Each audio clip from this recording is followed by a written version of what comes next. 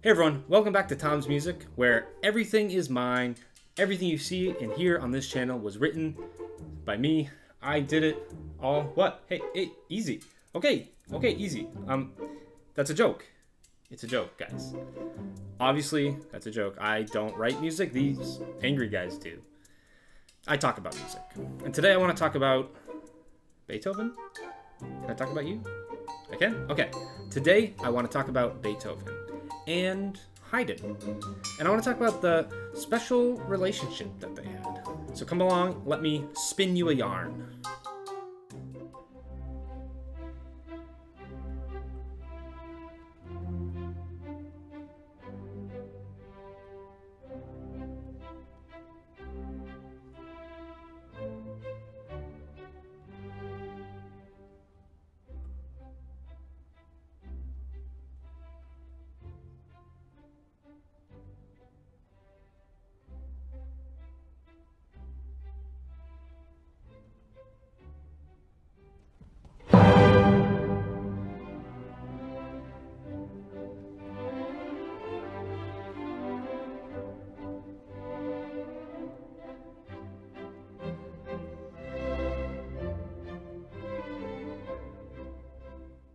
That was the second movement of Haydn's Symphony No. 94, nicknamed the Surprise Symphony.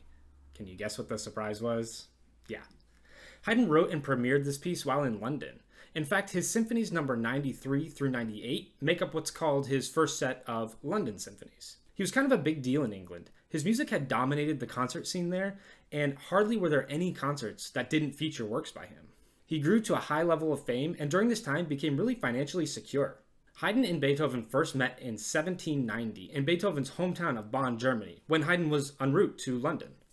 The two wouldn't meet again until Haydn's return trip 2 years later. During this time, while Haydn was in London, Beethoven was writing music as well, but he was still young and he wasn't a prodigy. Also, not much, if anything, that he was writing was being published at this time. Here's one piece he did write called the Ritterballett.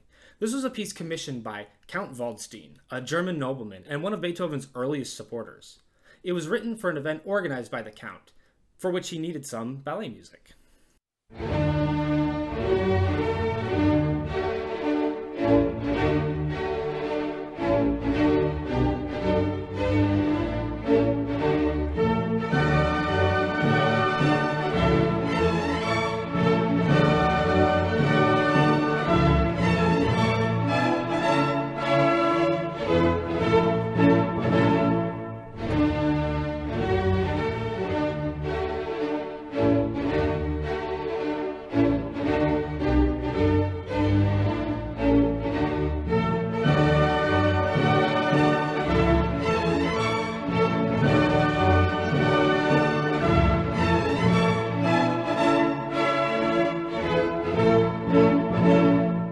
Despite being a supporter of Beethoven, Count Waldstein did take credit for writing this. Kind of a jerk move. And it wasn't discovered until sometime later that it was in fact Beethoven who wrote it.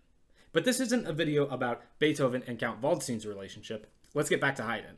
He's returning from London, he stops in Bonn again, and he's impressed with Beethoven. So much so that he suggests Beethoven come to Vienna to continue his musical studies with Haydn as his teacher. An arrangement is made and Beethoven moves to Vienna. He begins studying counterpoint and composition with Haydn, and is almost immediately dissatisfied with him as a teacher. Firstly, Haydn wasn't really Beethoven's first choice.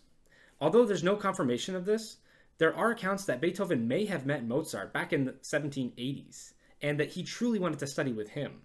Also, there are accounts that Haydn assigned Beethoven something around 300 exercises to complete, a task that should have taken him, I don't know, a year? But Beethoven rinsed through them all in about 6 weeks. When I first read that, I thought, well, yeah, obviously he did. He's a musical genius. But no, however, they were riddled with mistakes. There were some corrected by Haydn, some not, and it seemed clear that Beethoven just went through them as fast as he could just to check the box and get them done. Beethoven probably wasn't the best student, but Haydn wasn't such a great and dedicated teacher either. He was busy. He had his own compositions to work on and commissions to complete. There's an account of Haydn suggesting to Beethoven that he write at the top of his works, composed by Beethoven, pupil of Haydn. I'm not sure if Haydn was graciously lending his name to Beethoven to help him out, or if Haydn saw and recognized the genius in Beethoven and wanted to put his name and attach it to Beethoven's. It's hard to say, but I imagine that Beethoven scoffed at this idea, as there are no works with Haydn's name in the title. Not long after Beethoven arrived, Haydn also took off for London again for another concert tour. This is where he would write his second set of London symphonies, numbers 99 through 104.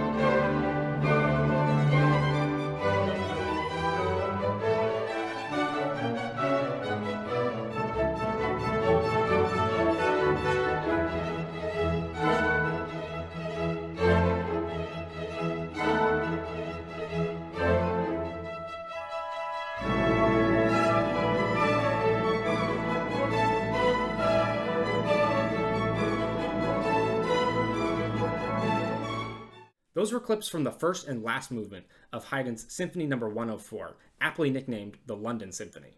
Back in Vienna, Beethoven was studying with other teachers, secretly though, so as to not upset Haydn. And he published his first opus, a set of piano trios. Now, despite their somewhat rocky relationship, Beethoven still respected Haydn, and when Haydn returned from London, he was eager to play these works for him.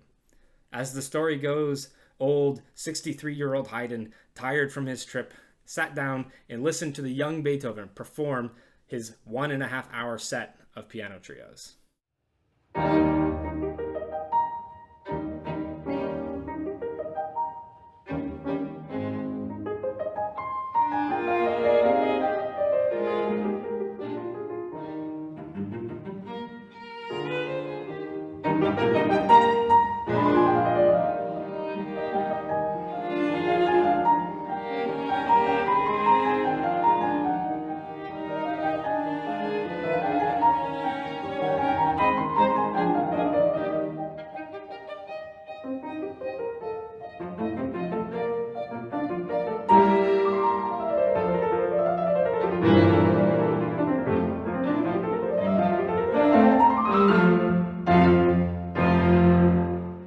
Beethoven hurriedly went to Haydn to get his review, to which Haydn responded, the third one needs a little work. Beethoven was horrified by this. Now, what Haydn probably meant is that it was just too difficult for the general public, because composers writing music in this time, they weren't just writing it to be listened to, they were writing for the public to play as well. Despite all these accounts of their strained relationship, there was no real beef between the two, not that we know of. Beethoven's Opus 2, his second set of piano trios, was dedicated to Haydn, so there definitely was a respect between the two.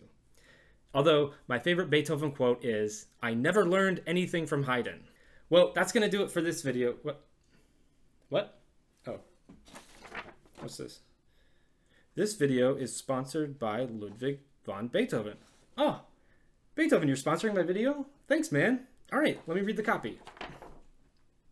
Are you tired of Mozart? Is classical music getting you down?